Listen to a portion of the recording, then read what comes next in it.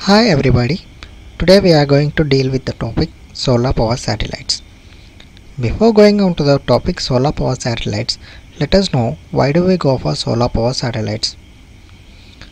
Since the invention of electricity, we have been using conventional energy sources such as coal for the production of electricity, but it is time to shift from conventional energy sources to renewable energy sources because we all know that the conventional energy sources such as coal are going to extinguish within few hundreds of years.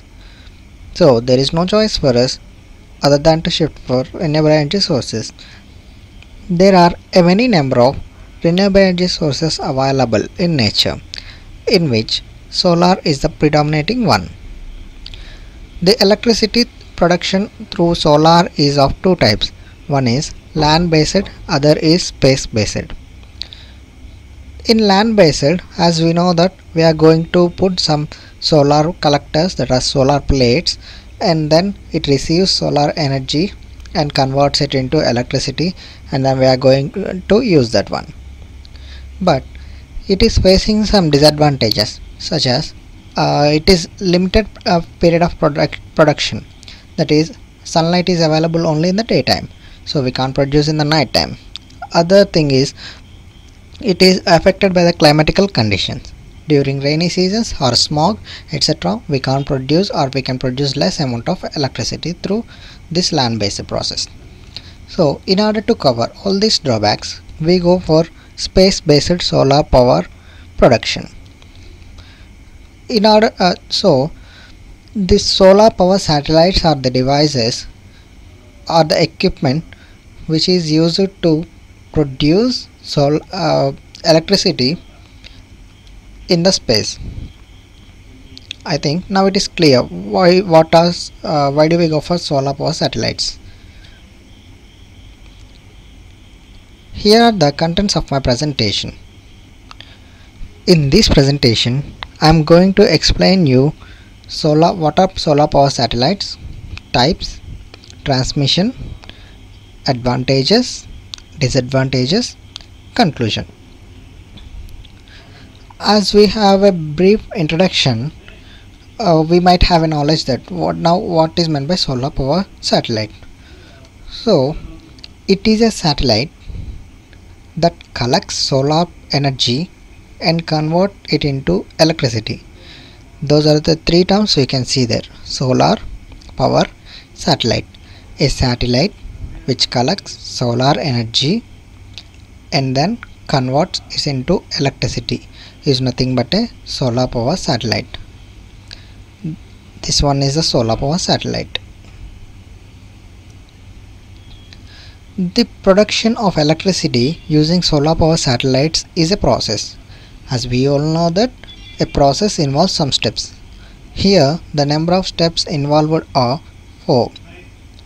First one is collecting solar energy and converting it into electricity. Other is converting this electricity into radio waves. Next thing is converting radio waves back to electricity. And final step is utility. Here we go in detail with these 4 steps, and then we just go with the brief description and then the advantages, disadvantages, and conclusion. Now the first step is collecting solar energy and converting it into electricity. This is a usual step what we do on the land based production also. That is, we are going to put some solar panels, and the solar radiation which falls on that panel is converted it into electricity by these solar cells with the effect of photovoltaic effect. So this is the process that is going to be happen in the first step. These solar panels are placed on the surface of the satellites, and now we have a plenty amount of electricity in the space. But my solar power satellite is placed in the geostationary orbit, that is about greater than 32,000 kilometers from the surface of the earth. So I have produced electricity there, but I have to use it on the earth. So how do we get that power delivered to earth? The only answer is we have to lay down the wires from space to earth. Just think, is it possible to lay electric wires or transmission wires from space to earth? So it is a quite impossible thing. So we have to go for an alternative, that is, we have to convert this electricity into some other form, and then reconversion takes place and there we can use.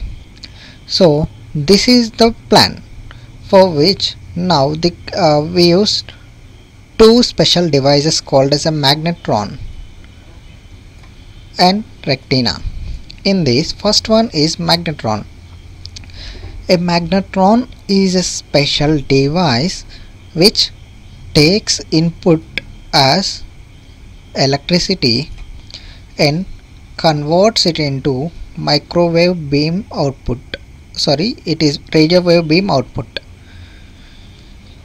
So it is clear that now the collected solar energy is converted it into electricity, and then this electricity is converted to radio waves by the use of this magnetron. Now these radio waves are also on the space, so the magnetron not only converts but also transmits the microwaves onto earth. So this magnetron now sends microwaves onto earth. What we require is electricity, but what we got is radio wave beams. So we have to again convert these microwaves back into electricity, for which we use a special device called as a rectina. Rectina is of two words, that is rectifying antenna. So what does this do? This just converts radio waves back into electricity. Whatever the radio waves that are coming from the space through this magnetron are made to fall on the rectina, and this rectina is going to convert the microwaves back into electricity. Now here we have the output as electricity, and then it is given to local grids. This is quite simpler in explanation, but not in real life. At last we have completed the 4 steps. So let us know at a brief. The solar energy is made to fall on the solar power satellite, and this collects the solar energy and converts it into electricity, and here is a magnetron that converts the electricity into radio waves and transmits it onto the earth. Here is a special device called as a rectina. It collects the microwave beams or radio wave beams and converts back into electricity, and then it is given to utility. As this explanation is very simple, we can just see the 4 steps here involved, but there happens to involvement of many technical concerns in this solar space power. As a coin has 2 sides, everything will have its own advantages and disadvantages. In the first introduction, we have said some of the disadvantages of land-based solar power. So now let us see, are these disadvantages covered in this or not. First disadvantage, what we mentioned earlier, is it is limited to daytime production. As we all know that there will be no day and night in space. So these are advantages in production of 24/7.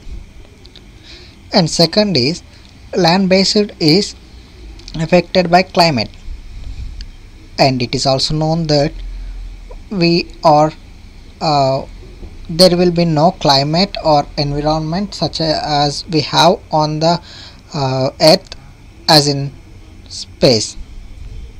So there will be minimum impact of environment.